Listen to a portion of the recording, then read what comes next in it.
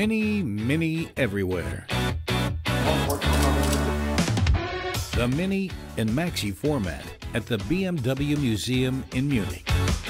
We are talking about 1,000 square meters of real exhibition area. We are talking about more than 30 original cars dedicated to the brand of Mini.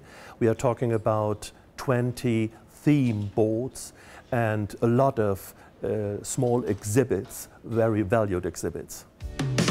An automotive engineering story began in 1959 that would turn out to be a very exciting one indeed.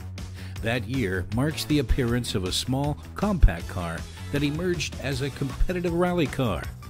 Victories at the legendary Monte Carlo Rally in the 1960s, and now a three-time winner of the Dakar Rally. The design of a Mini is really based on round and very friendly, very positive design elements, meaning round shapes with a lot of, I believe, very wonderful definition. The shapes are inviting to look at. And this is in essence what a Mini is all about. It's a positive and very friendly car that is fun to drive, that puts a smile on your face in your daily life. If we look at Mini in context of the modern world, it is still this car that you really fall in love with. When you see it, you know it's there for you, and the car really puts a smile on your face. It's part of your everyday life. The Mini has grown since the British brand was acquired by BMW. It's bigger and wider, with lots more room inside. Mini is a philosophy and an attitude towards life, and you can see this in this museum where we are displaying 55 years of Mini, which has its own history, and Mini is really an expression. It's a product, clearly, and a car, as well as an attitude towards life.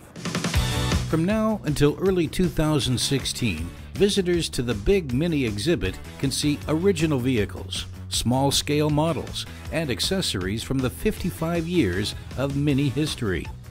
Of course, the longest one is there too. In addition to the background information, innumerable photos and drawings tell the story of the venerable brand.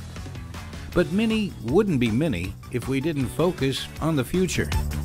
I think we had a long strategic discussion about what's the right product portfolio, what's the right brand positioning for the next several years.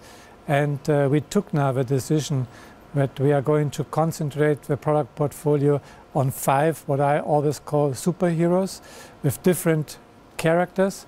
And we also are working on the electrification of the Mini, because I'm a strong believer that beyond 2020, you will see a high percentage of cars in urban environment with electric drivetrain. And Mini is a very, very urban brand, so it's a logical step of electrification at the Mini brand.